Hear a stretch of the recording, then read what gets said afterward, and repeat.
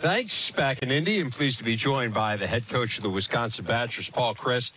Coach, second straight year you've been here. It didn't end quite as you wanted it to last year. How big a motivator is that for your guys? Well, I think it's certainly, every time you play and all your experiences you hope to learn from. But this is a different team. We're playing a different opponent. Our team is different.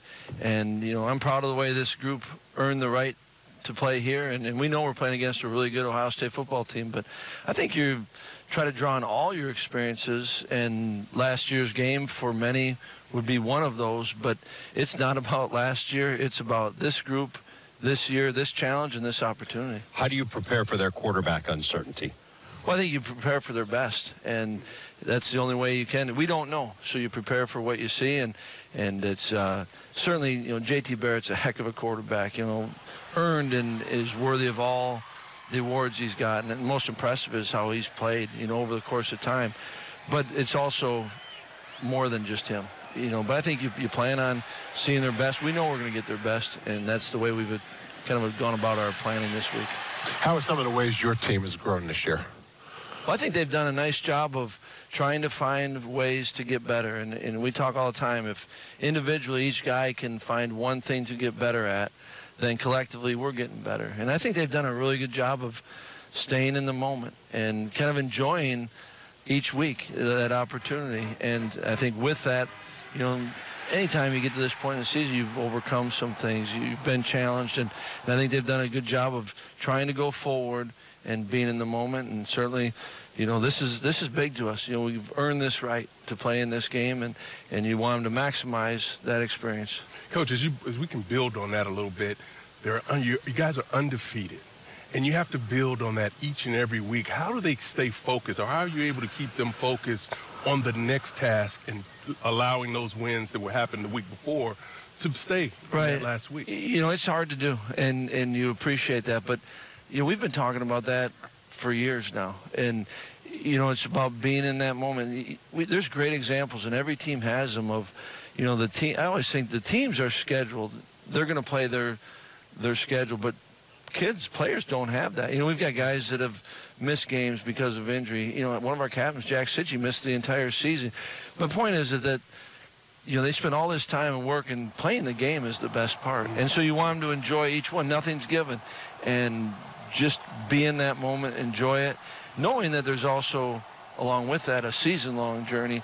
But I think they've done a good job, and I think, no doubt, our upperclassmen have done a great job kind of passing along things that they've learned. We've all kind of learned along the way, and just there's so much work that goes into getting to play a season, and when you get those games, you want to enjoy them and you want to maximize them. Every quarterback wants to avoid turnovers. So other than that, what does Alex Hornibrook have to do to really help the offense tomorrow?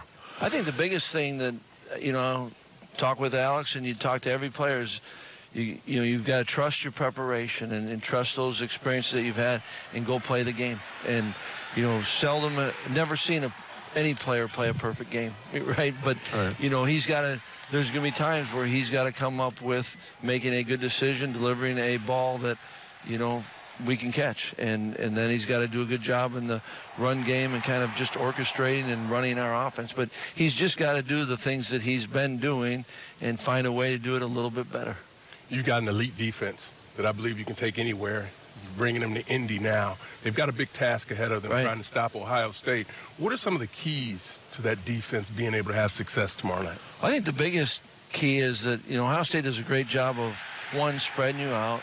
They're obviously very talented, and the schematics that they use forces you to really be disciplined in your assignment. You've got to trust that the other guys are doing their part, and you can focus on doing yours. And then once the play declares, we've got to try to get as many hats to the ball as we can.